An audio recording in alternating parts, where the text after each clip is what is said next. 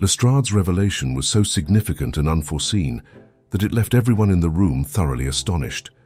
Gregson, caught off guard, leapt from his chair, spilling the rest of his whiskey and water.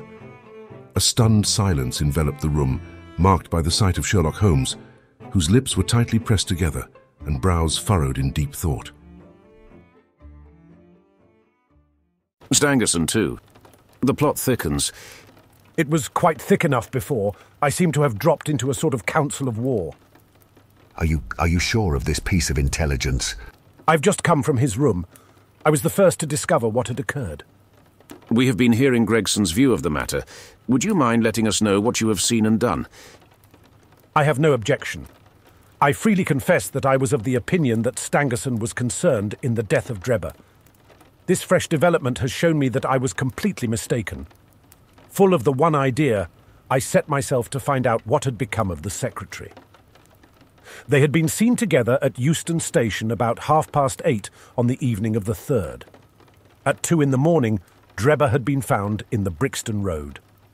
The question which confronted me was to find out how Stangerson had been employed between 8.30 and the time of the crime, and what had become of him afterwards. They would be likely to agree on some meeting place beforehand. So it proved. I spent the whole of yesterday evening in making inquiries entirely without avail. This morning I began very early, and at 8 o'clock I reached Halliday's private hotel in Little George Street. On my inquiry as to whether a Mr. Stangerson was living there, they at once answered me in the affirmative. "No doubt you are the gentleman whom he was expecting," they said. "He has been waiting for a gentleman for 2 days." "Where is he now?" I asked. "He is upstairs in bed. He wished to be called at 9. "I will go up and see him at once," I said. It seemed to me that my sudden appearance might shake his nerves and lead him to say something unguarded. The Boots volunteered to show me the room. It was on the 2nd floor, and there was a small corridor leading up to it. The Boots pointed out the door to me, and was about to go downstairs again when I saw something that made me feel sickish in spite of my 20 years' experience. From under the door there curled a little red ribbon of blood, which had meandered across the passage and formed a little pool along the skirting at the other side. I gave a cry, which brought the Boots back. He nearly fainted when he saw it. The door was locked on the inside, but we put our shoulders to it and knocked it in. The window of the room was open, and beside the window, all huddled up, lay the body of a man in his nightdress. He was quite dead, and had been for some time, for his limbs were rigid and cold. When we turned him over, the Boots recognized him at once as being the same gentleman who had engaged the room under the name of Joseph Stangerson. The cause of death was a deep stab in the left side, which must have penetrated the heart. And now comes the strangest part of the affair. What do you suppose was above the murdered man? The German word rush, written in letters of blood. That was it. The man was seen. A milk boy, passing on his way to the dairy, happened to walk down the lane which leads from the mews at the back of the hotel. He noticed that a ladder, which usually lay there, was raised against one of the windows of the 2nd floor, which was wide open. After passing, he looked back and saw a man descend the ladder. He came down so quietly and openly that the boy imagined him to be some carpenter or joiner at work in the hotel. He took no particular notice of him, beyond thinking in his own mind that it was early for him to be at work. He has an impression that the man was tall, had a reddish face, and was dressed in a long brownish coat. He must have stayed in the room some little time after the murder, for we found blood-stained water in the basin, where he had washed his hands, and marks on the sheets, where he had deliberately wiped his knife. Did you find nothing in the room which could furnish a clue to the murderer? Nothing. Stangerson had Drebber's purse in his pocket, but it seems that this was usual, as he did all the paying. There was 80-odd pounds in it, but nothing had been taken. Whatever the motives of these extraordinary crimes, robbery is certainly not one of them. There were no papers or memoranda in the murdered man's pocket, except a single telegram, dated from Cleveland about a month ago and containing the words, "JH is in Europe." There was no name appended to this message. And there was nothing else? Nothing of any importance. The man's novel, with which he had read himself to sleep, was lying upon the bed, and his pipe was on a chair beside him. There was a glass of water on the table, and on the windowsill a small chip ointment box containing a couple of pills. The last link. My case is complete. I have now in my hands all the threads which have formed such a tangle. There are, of course, details to be filled in, but I am as certain of all the main facts from the time that Drebber parted from Stangerson at the station up to the discovery of the body of the latter, as if I'd seen them with my own eyes.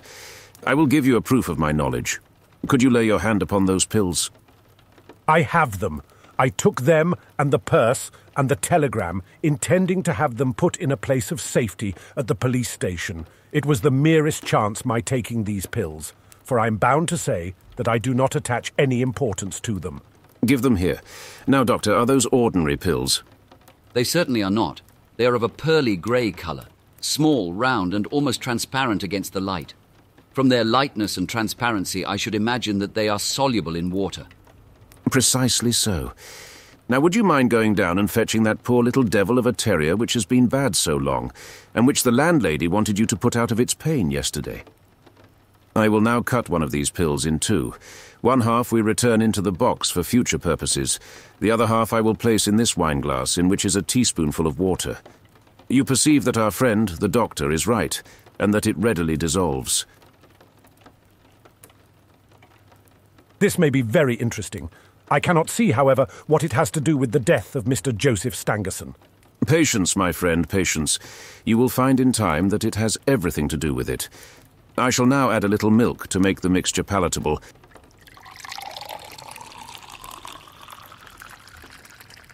Sherlock Holmes's intense and sincere manner had successfully captivated everyone's attention.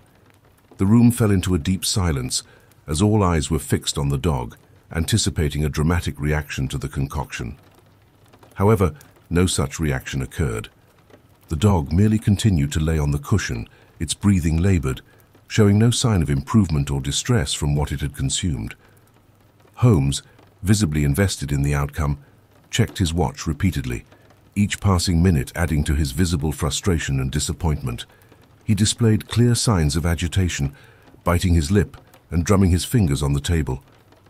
His emotional investment was so profound that it evoked a sense of sympathy, despite the two detectives observing with barely concealed smirks, seemingly pleased at this unexpected setback in Holmes's deductions. It can't be a coincidence. It is impossible that it should be a mere coincidence. The very pills which I suspected in the case of Drebber are actually found after the death of Stangerson, and yet they are inert. What can it mean? Surely my whole chain of reasoning cannot have been false. It is impossible, and yet this wretched dog is none the worse. Ah, I have it. Holmes rushed to the box, cut the other pill in two, dissolved it, added milk, and presented it to the terrier. The unfortunate creature's tongue seemed hardly to have been moistened in it before it gave a convulsive shiver in every limb and lay as rigid and lifeless as if it had been struck by lightning. Sherlock Holmes drew a long breath and wiped the perspiration from his forehead. I should have more faith. I ought to know by this time that when a fact appears to be opposed to a long train of deductions, it invariably proves to be capable of bearing some other interpretation. Of the two pills in that box, one was of the most deadly poison, and the other was entirely harmless. I ought to have known that before ever I saw the box at all. All this seems strange to you because you failed at the beginning of the inquiry to grasp the importance of the single real clue which was presented to you. I had the good fortune to seize upon that, and everything which has occurred since then has served to confirm my original supposition, and indeed was the logical sequence of it. Hence, things which have perplexed you and made the case more obscure have served to enlighten me and to strengthen my conclusions. It is a mistake to confound strangeness with mystery. The most commonplace crime is often the most mysterious because it presents no new or special features from which deductions may be drawn. This murder would have been infinitely more difficult to unravel had the body of the victim been simply found lying in the roadway without any of those outre and sensational accompaniments which have rendered it remarkable. These strange details, far from making the case more difficult, have really had the effect of making it less so. Look here, Mr. Sherlock Holmes, we're all ready to acknowledge that you are a smart man and that you have your own methods of working. We want something more than mere theory and preaching now, though. It is a case of taking the man. I have made my case out, and it seems I was wrong. Young Charpentier could not have been engaged in this second affair. Lestrade went after his man Stangerson, and it appears that he was wrong too. You have thrown out hints here and hints there and seem to know more than we do. But the time has come when we feel that we have a right to ask you straight how much you do know of the business. Can you name the man who did it? I cannot help feeling that Gregson is right, sir. We have both tried, and we have both failed. You have remarked more than once since I have been in the room that you had all the evidence which you require. Surely you will not withhold it any longer. Any delay in arresting the assassin might give him time to perpetrate some fresh atrocity. There will be no more murders. You can put that consideration out of the question. You have asked me if I know the name of the assassin. I do. The mere knowing of his name is a small thing, however, compared with the power of laying our hands upon him. This I expect very shortly to do. I have good hopes of managing it through my own arrangements. But it is a thing which needs delicate handling, for we have a shrewd and desperate man to deal with, who is supported, as I have had occasion to prove, by another who is as clever as himself. As long as this man has no idea that anyone can have a clue, there is some chance of securing him. But if he had the slightest suspicion, he would change his name, and vanish in an instant among the 4 million inhabitants of this great city. Without meaning to hurt either of your feelings, I am bound to say that I consider these men to be more than a match for the official force, and that is why I have not asked your assistance. If I fail, I shall, of course, incur all the blame due to this omission, but that I am prepared for. At present, I am ready to promise that the instant that I can communicate with you without endangering my own combinations, I shall do so.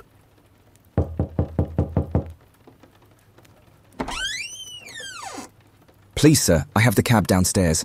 Good boy. Why don't you introduce this pattern at Scotland Yard? See how beautifully the spring works. They fasten in an instant. The old pattern is good enough, if we can only find the man to put them on. Very good, very good. The cabman may as well help me with my boxes. Just ask him to step up, Wiggins. Just give me a help with this buckle, cabman.